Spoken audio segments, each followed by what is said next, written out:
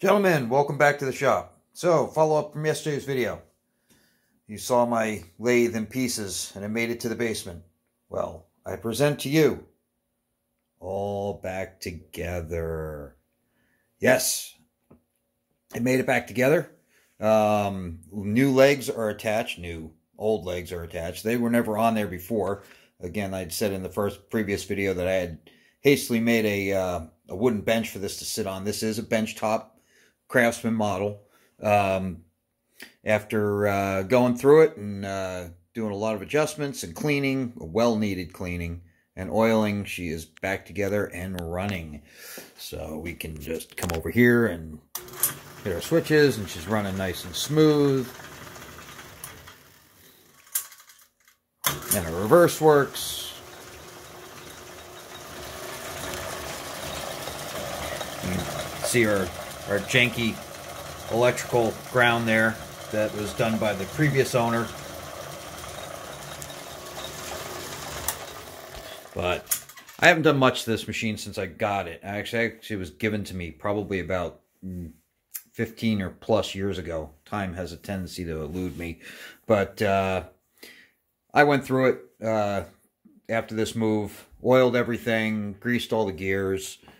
The door now actually locks. You can see our gear train there.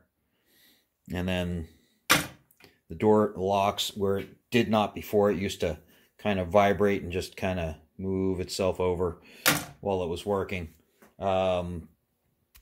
Everything works on it. Feed works on it. The one thing I don't have is, out of the change gears, I don't have, that's the gearing that's on it, is the gearing that came with it, and that's all there is to it. I don't have any of the change gears for threading or anything like that, so I just don't do it with this machine. Getting the legs on was kind of a neat trick. Been something I'd been wanting to do for quite some time. Like I said, I got these legs probably about it's 6-7 years ago. But this is, like I said, a benchtop model, so it was made to be mounted flat on the bench with support all the way from one side to the other. So it was never meant to have this opening right in here. So what I did is I cut these pieces of 1/2-inch plate at work, and then bolted. There were 2 bolts for the original lathe that this was attached to, and I actually have the original lathe bed up in my garage. I have no idea what to do with it, but one of the things I did, because this was benchtop mounted, it only had one mounting hole here, and I was afraid that if I just mounted it there and then had our legs, it would cause too much stress on it and possibly break the casting. So one of the things I did is, you can see there's actually a bolt right here, and it's bolted through the plate, so you have support from this end to the other side. And then that plate is just set up with another plate that pinches. It sits on top of the casting right here and pinches down, so you have support all the way across the whole thing. That was my solution to that, and actually I kind of stole that idea from the way the head is mounted, because that's the way the headstock is mounted. It actually has a plate right here that's a bolted, and it just pinches itself in place.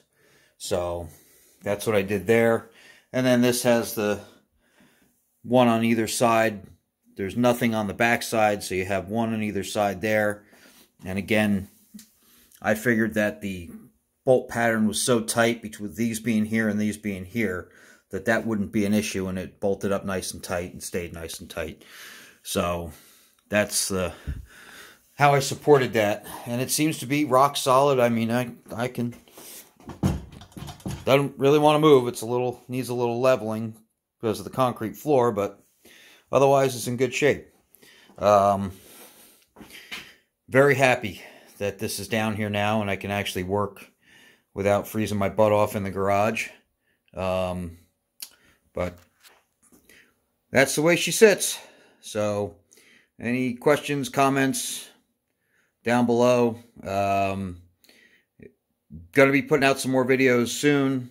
So like, subscribe, all that good stuff. Anyway, just shooting the poop around the shop. All right, guys, thanks a lot, and I'll talk to you next time.